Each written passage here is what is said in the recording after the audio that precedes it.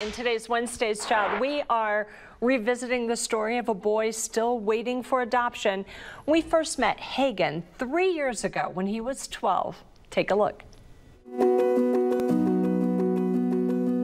For Hagan, life is an adventure, and he's willing to jump right in. What is it about swimming that's so fun? I don't know.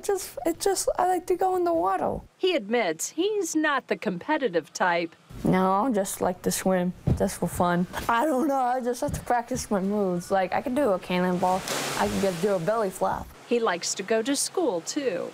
What do you like about school? What are some things you like to do? Math. Only math. Math is your only subject you like, huh? And lunch. So, what does he like to eat? I'm not picky. I'll eat spinach, I'll eat Brussels sprouts, lima beans, I'll eat any vegetable.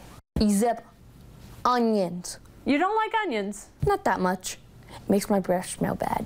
Hagan wants to make a good impression on a family willing to adopt him. I am not picky at all. But if they happen to have pets, that would be great. I love pets.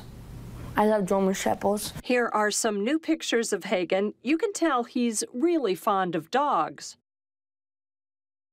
What a sweetheart. Hagan is making plans for his future. He would like to go to college and into the military. And if you would like to learn more about Hagan, go to our website and click on this story for links to Indiana's adoption program.